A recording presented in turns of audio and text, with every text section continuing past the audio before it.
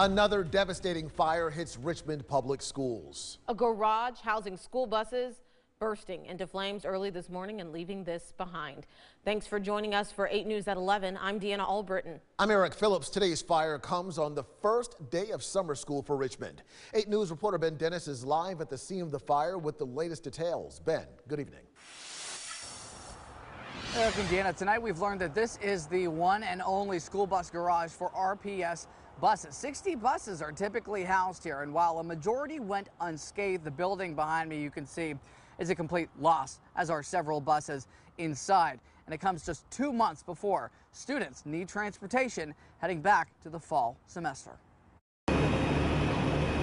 School buses scorched. Going up in flames. Utter devastation this morning on Chamberlayne Avenue.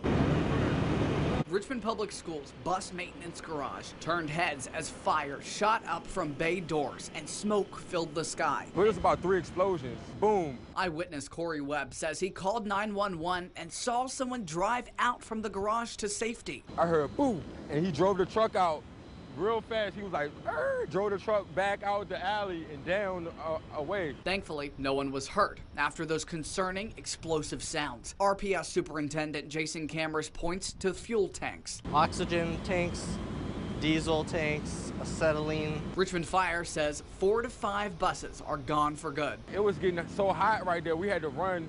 While the fire was brought under control, Kamras claims the bus maintenance situation is too, although how was not immediately clear. So we want to make sure everything is ready for the first day of school, August 29th. So as I said, we're already working on figuring out what our contingency plan is. Two questions tonight, including what caused the fire and was there an alarm? Well, because RPS leases the property here, we reached out to the property owner asking that very question about an alarm. They have yet to get back to us. RPS and the Richmond Fire Department have not explicitly said if there is an alarm as well. Clarity, let's note, it's important because after our investigation into the Fox Elementary fire found that there were issues with the alarm there and at other schools throughout the RPS district. Stay with us for this developing story. In Richmond, Ben Dennis, 8 News.